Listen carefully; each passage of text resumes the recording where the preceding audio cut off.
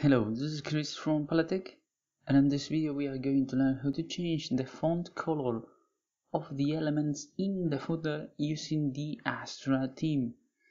To do that, we need to go over to the left where it says Appearance. We are going to click on Customize. There we go. Now I have the footer disabled on this page, so we are going to click on Blog.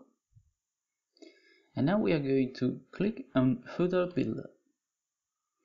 And now we have three types of footer: the above footer, the primary footer, and the below footer. So we are going to use the primary one.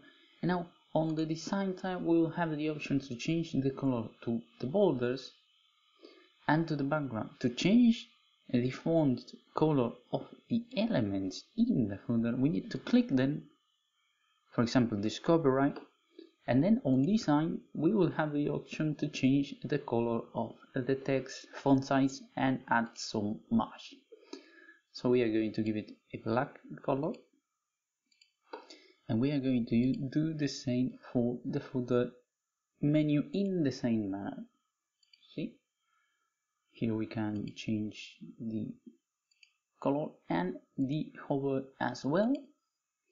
And of the active element we can give it a color as well.